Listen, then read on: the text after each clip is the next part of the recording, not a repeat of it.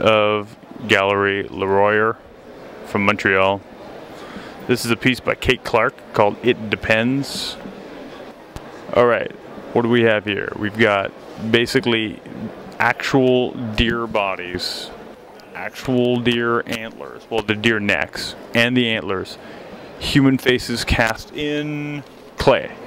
But still, okay, in terms of like, you know, you got your lovely mixture of found animal parts, which seems to be a really current trend right now, and you know, handmade sculpture, which, you know, you can't really argue with the artistry therein.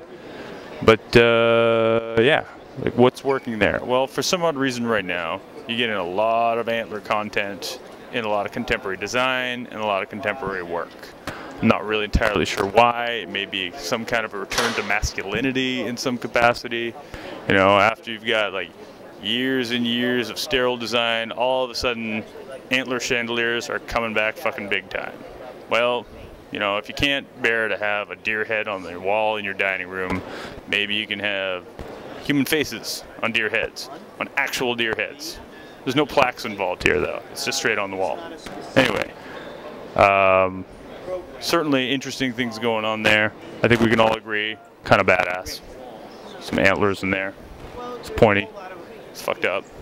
It's got a lot of good things going for it. Gentlemen, anyone to add anything? I don't know. Do you have any questions? Sure, come on over. All right, sounds good. Who am I talking to? My name is Brendan Money. I work for Galerie LeRoyer. All right, sounds good. So tell me about this particular artist and what's the big idea? Well, her name is Kate Clark. She's based out of New York. We're the first in Canada to represent her. We're based out of Montreal. She's obviously working with sort of a distorted, beautiful decay of taxidermy extraordinaire. It's just turning into a kind of a big trend somehow at this year's art fair. Yeah, no, definitely. I think that taxidermy has become a new medium within sculpture. You know, it harkens to this idea of like preservation, and at the same time, there's something very distorted about it. It's like the idea of the grotesque. Well, fucking A, yeah, right. I mean, but who's starting with this implementation of the taxidermy? Is it Catalan in Europe? I beg your pardon? Maurizio Catalan, is he the one who's really starting with the taxidermy, or is it just sort of impregnating everything right now? I just used the word impregnating. You really did just use the word impregnating while referring to something that is involving stuffing dead animals. That's pretty good. Yeah. Okay, so I mean, all that being said, taxidermy becoming very big. It's grotesque, so it's like beautiful decay. Yeah. Right? Yeah. So we're not actually shying away from the fact that it is actually genuinely about just making something semi-horrific.